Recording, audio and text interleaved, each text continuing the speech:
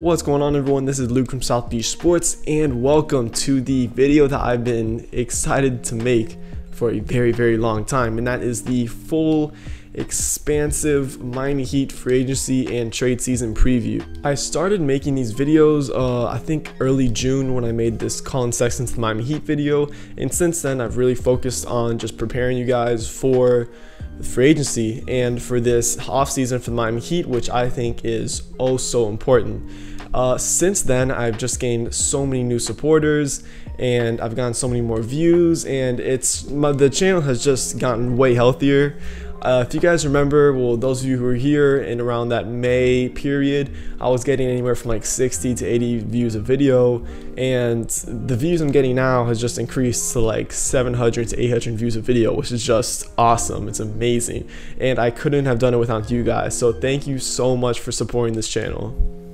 I should point out that at the recording time of this video, Russell Westbrook just got traded to the Lakers, so that just caught me completely off guard. I was setting up my stuff to record, and I got the Woj notification first about Buddy Hield going to the Lakers, or excuse me, getting traded to the Lakers, and then I saw the Shams report that the Lakers and the Wizards were engaged in trade talks for Westbrook, and it was this battle between Shams and Woj.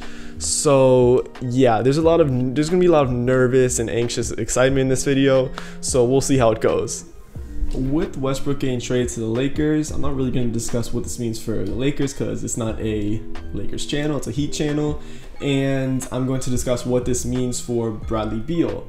So with Westbrook getting traded, I think this opens up the avenue for Bradley Beal possibly requesting a trade, as the Wizards have failed to surround a playoff caliber team or a series playoff caliber team around Beal.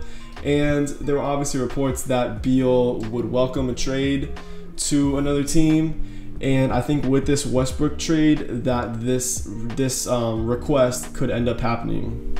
Woj did report though that this trade was actually for Bradley Beal in a way that the Wizards now have the cap space to go out and surround Beal with talent. I am not sure about this, to be completely honest. I'm not sure if Beal would have the same takeaway from this trade. So let's say if Beal does request a trade, for Miami's best hope in actually acquiring him, it would need to happen post-draft instead of pre-draft or mid-draft.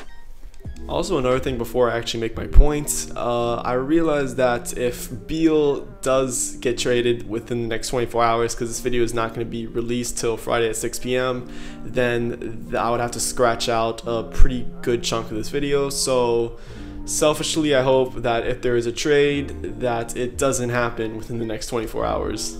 Anyways, back to my original point about why if I were a Heat fan, I would want Beal to request a trade post-draft instead of either before the draft or mid-draft, is because if Beal does request a trade either in the beginning of the draft or before the draft, then a team like the Warriors, who have been linked to Beal a lot over the past couple weeks, definitely have the amount of assets and draft capital to trade for him. The Warriors obviously have the 7th and the 14th overall pick in this year's draft. They have James Wiseman, who was the 2nd overall pick in last year's draft. They have Andrew Wiggins, who is a solid player in his own right, but more importantly, he is due a contract of, I think, $30 million, which means it's easy to work the contracts out when trading for Beal, who has a similar contract. So let's just say we're post-draft and Beal actually requests a trade. The Warriors, I believe, and I'm not 100% sure on this, could still trade their 7th and, well, whoever they selected with the 7th and 14th pick in a trade unless they sign both those players to contracts. I think the way the rule works is that you cannot sign players. Well, no, it's for sure. You can't trade players who you recently signed to contracts. I think it's like a 30-day grace period with that. But if the Warriors do not sign their 2 draft selections, then I believe they could send their draft rights away to Washington in a hypothetical trade, similar to what the Cavs did in 2014 when they sent the draft rights to Andrew Wiggins away to Minnesota in exchange for Kevin Love. Aside from the Warriors, there are also a couple teams like the Celtics and the Sixers who will most definitely have interest in Beal, but because this is a Miami Heat free agency and trade season preview show, let's talk about Bradley Beal and the Miami Heat. So in a possible trade package for Bradley Beal, I think it's pretty self-explanatory that Tyler Hero would of course have to be in this package. I know there's a lot of Tyler Hero fans, and I talked about Tyler Hero in my previous video, but I mean, for Bradley Beal, who is only 28 years old, you absolutely have to pull the trigger.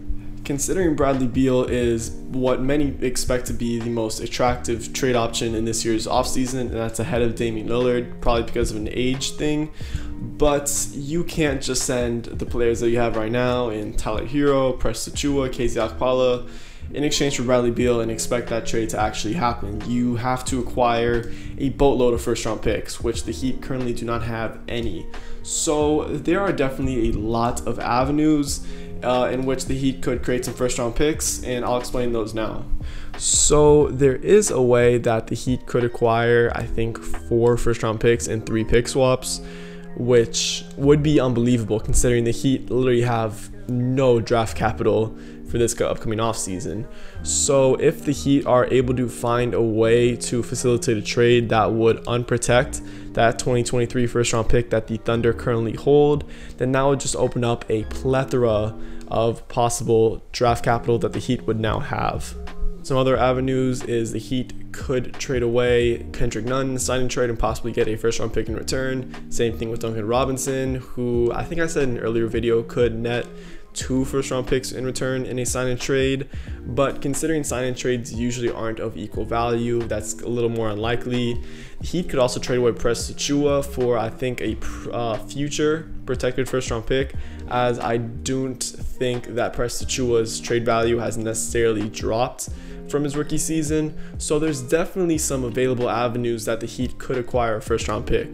Now, this isn't an in-depth player breakdown video on Bradley Beal, so I'm not going to get into what he would look like on the Miami Heat, but obviously he would be a near perfect fit with them.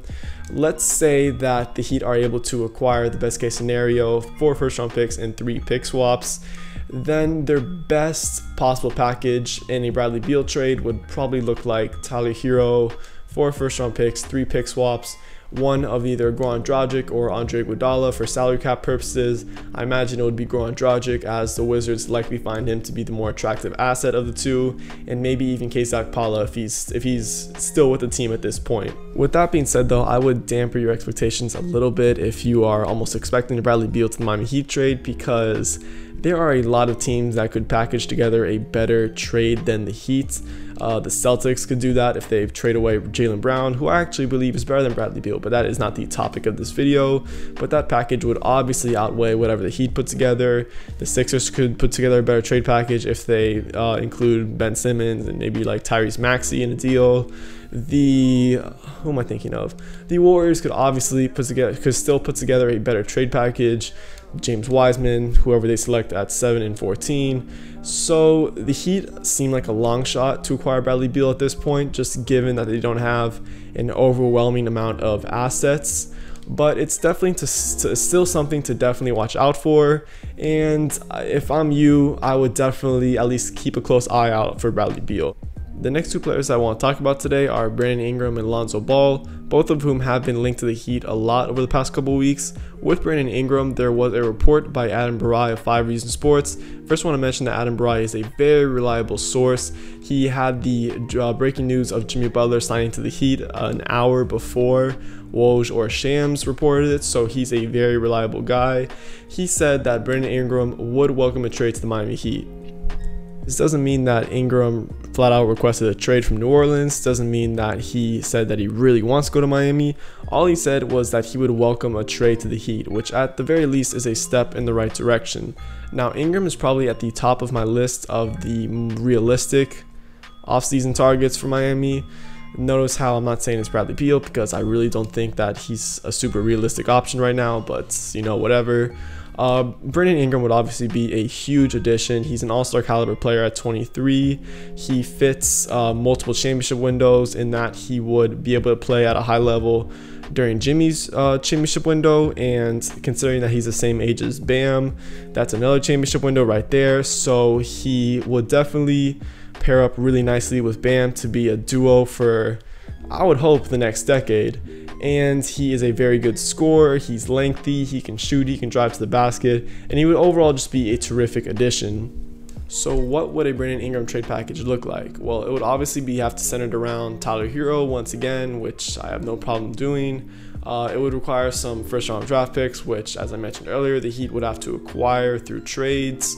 And I don't think it would be as lucrative as a package for Bradley Beal, but considering Ingram is a 23-year-old all-star, it would still have to be a very impressive package.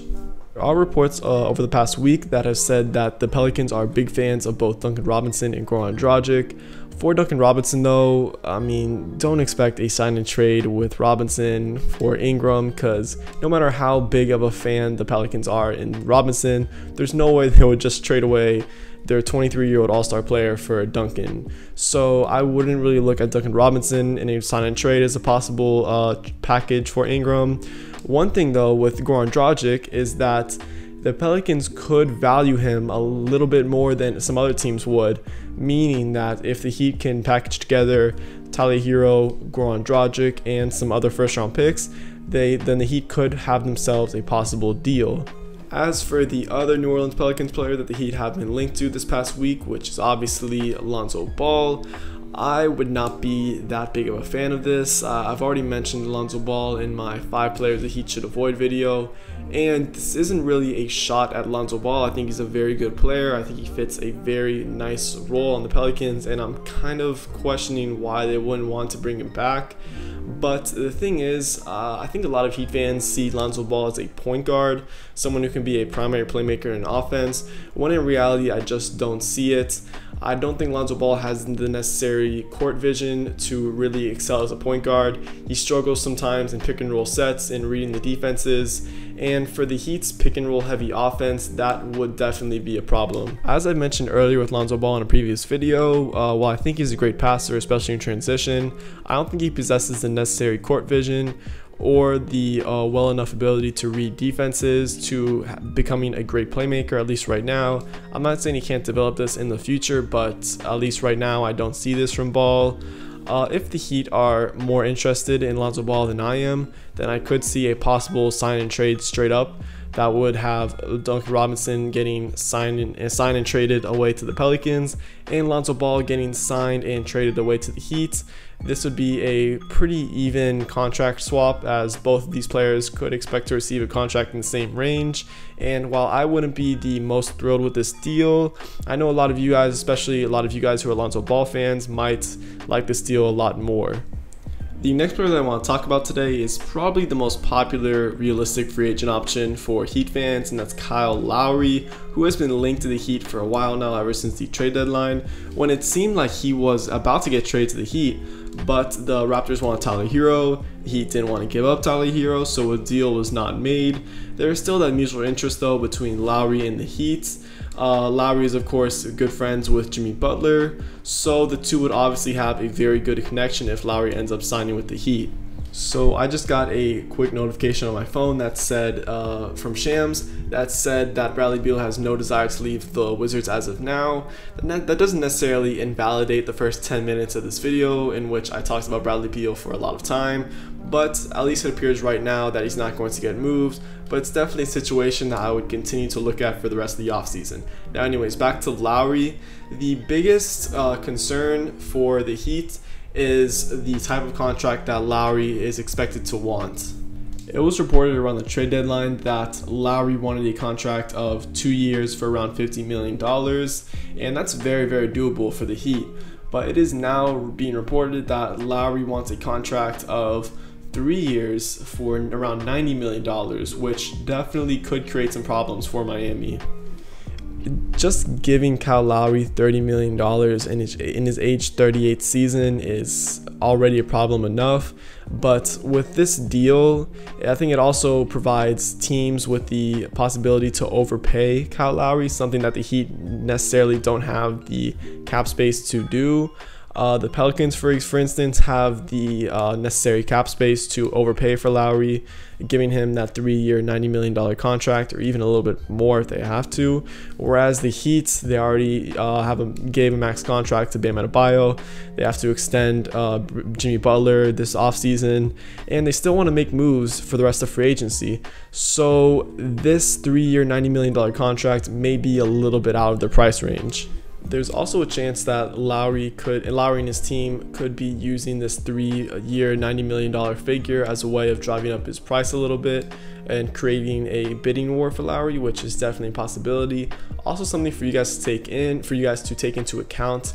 If a sign and trade happens between the Heat and Kyle Lowry, it would have to be for 3 or more years. You cannot perform a sign and trade for 2 or fewer seasons. I'm not going to spend a whole lot of time talking about Myles Turner or Malcolm Brogdon, as there really hasn't been a lot of smoke connecting them to the Heat. As for Myles Turner, there was a report around the trade deadline that the Heat had interest in Turner. Obviously nothing materialized, but Myles would be a tremendous fit next to Bam, both on offense and on defense. On offense, Turner would slide in as a starting center. He would stretch the floor. He's a good three-point shooter, and you obviously need a good shooter next to Bam in the front court. On defense, Turner is a tremendous rim protector. He led the league in blocks last year, and I think he's versatile enough to switch onto guards at times, which is a major premise of the Heat's defense.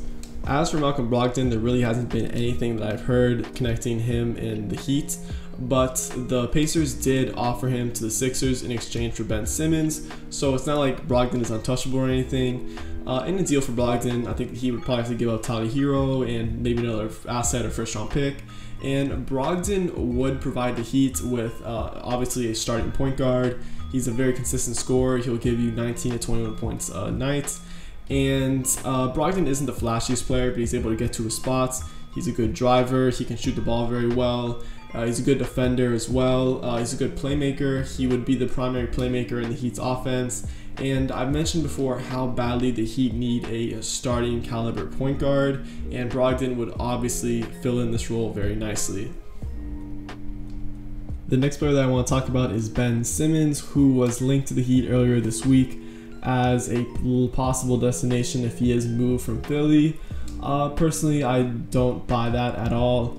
There was concerns in Philly and reports after Jimmy Butler's stint in Philly that him and Ben Simmons really didn't get along super well, and Ben Simmons on offense would just be a complete disaster in my opinion. On defense would be amazing, I'm not denying that. They would probably have the best defensive starting 5 in the entire NBA, but on offense it would be a complete disaster, as the spacing with Simmons, Butler, and Bam would just be atrocious.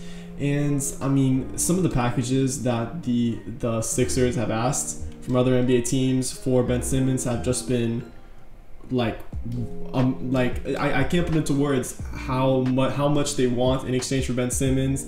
They asked the Cavaliers for all of their young assets, which I assume includes Darius Garland, Colin Sexton, Isaac Okoro, not sure about Jared Allen because he's a restricted free agent, but you get the point, including a multitude of first-round picks. Like, they're asking for a James Harden type package in exchange for Ben Simmons.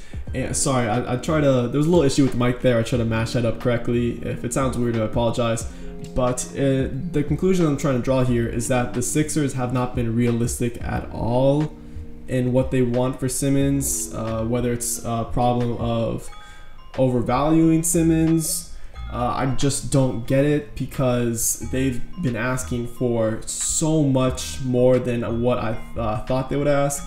And even if the Heat did want to acquire Simmons, Philly would probably ask for Bam Adebayo in return, and obviously the Heat wouldn't do that. As for the last player I'm going to do a lengthier preview on is Colin Sexton, and Sexton seems like the most likely option at this point. There was reports, I think a couple weeks ago, that said Sexton could get moved to the Heat on draft day. There was a report by Adam Barai a couple days ago that rebuked this and said that the Heat wouldn't look to acquire Sexton necessarily on draft day. They want to keep their options open and possibly trade for Sexton at a later time. But Colin Sexton, in my personal opinion, would be a terrific acquisition for the Heat. He isn't really a point guard, but he fits that scoring whale need. He fits multiple championship windows. I think he would contribute in Jimmy Butler's championship window, as well as continue to develop and have another championship window with Bam Adebayo. Sexton was, I think, one of the more underrated players in the NBA last year. He averaged a very quiet 24 points a game last year with the Cavaliers, and his shooting splits were very impressive. I believe he shot 48% from the field, 37% from 3, and like 88% from the free throw line. Those numbers might be a little off. I don't have them on hand right now, but the main point that I'm trying to draw here is that Sexton was a very good scorer last year and was actually pretty efficient in doing so. As for what a possible trade package for Collin Sexton could look like, Tyler Herro would obviously be the centerpiece of this deal once again, as he is the centerpiece of most trade packages that I've put together today. The Heat would also likely have to give up Precious Achiuwa and Andre Iguodala, as reported by the good people of 5 Reasons Sports. The Heat also might have to find a way to get another first-round pick and use that in a possible deal. And with the Cavs, they could use this trade as a way of relieving themselves of the Kevin Love contract. Kevin Love is obviously overpaid right now, but if he is on the Heat, he could rejuvenate his career, not obviously to the All-Star level he was at in Minnesota and Cleveland, but similar to the way that Blake Griffin rejuvenated his career in Brooklyn. Kevin Love would obviously be a great fit on offense next to Bam Adebayo, as Kevin Love is still a very solid shooter. I have some questions on how Love would be on defense, but I don't think that's necessarily super important. If you can get Collin Sexton in this trade, then I would be very happy with it, and I'm willing to take on the chance of whatever Kevin Love would bring in return. So now just to wrap up this preview video, which is already pretty long, I think we're at 21 minutes right now, I'm going to mention a few guys that, while they're not the biggest names of the world, the Heat could have interest in them. Some of these players are Spencer Dinwiddie and Bobby Portis. One of these players I am a much bigger fan of than the other. Spencer Dinwiddie has been reported to wanting a contract somewhere in that $23 to $25 million per year range. I saw somewhere that he wanted a 5-year, $125 million deal, and if the Heat gave him that, I would just be mad. I would be very, very mad if the Heat gave Dinwiddie that type of contract. He's a good scorer, but I think he's better fitted as a 6-man type player, similar to Jordan Clarkson. He's inefficient. I think he shot like 42% from the field in the season that he had, which he averaged 21 a game. He's a decent playmaker, decent passer. He averaged 7 assists per game in 2019 to 2020, but I don't think he's as good of a player to warrant such of a lucrative contract. Now, the player that I would be a big time fan of if the Heat acquired is Bobby Portis, who has become almost of a meme as of right now because of his eyes or whatever. He's a fan favorite right now in Milwaukee, and there has been reports of interest in Bobby Portis from Miami.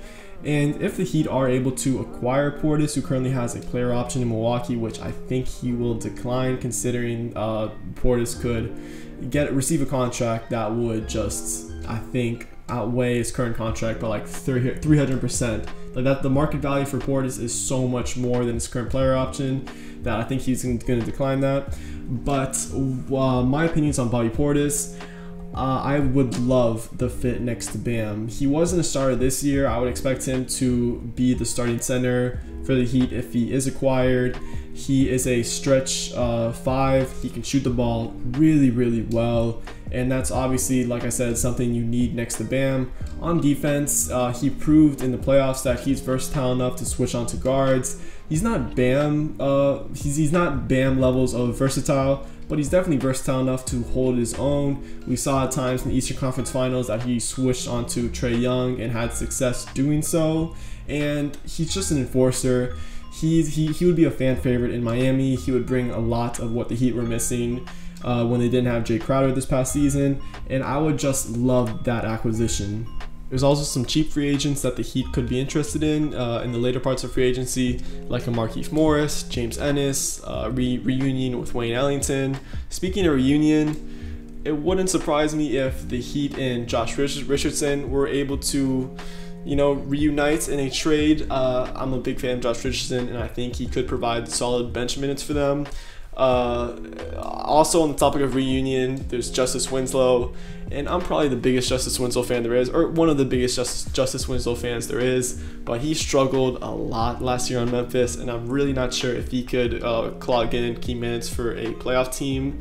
But there are definitely some cheap guys like the ones I mentioned. Also, Wes Matthews is another option. that the Heat could definitely be interested in. Notice how in this preview video I did not mention Kawhi Leonard or Damian Lillard because they're not going to happen. Or okay, I don't think it's going to happen. Even if Damian Lillard does request a trade, I don't think the Heat have anywhere near the amount of assets for Lillard. I think the only way the Heat could make that trade happen is if they give up Bam, which I don't think they will. I mean, I mentioned that way the avenue in which the Heat could acquire like 4 first-round picks and 3 pick swaps when I was talking about Bradley Beal. I guess the Heat could theoretically do the same thing for Lillard, but I just don't see it happening. With Kawhi Leonard, there was a report by Woj this past week, or in his podcast, that he said that he doesn't expect Kawhi to lead the Clippers, and that makes complete sense. Leonard is from LA. He bought a house there not too long ago, and he's rehabbing an ACL injury, and I just don't expect Kawhi to go anywhere this offseason. And with that being said, guys, we are finally done with the video. I think I got into pretty much everything that I wanted to talk about.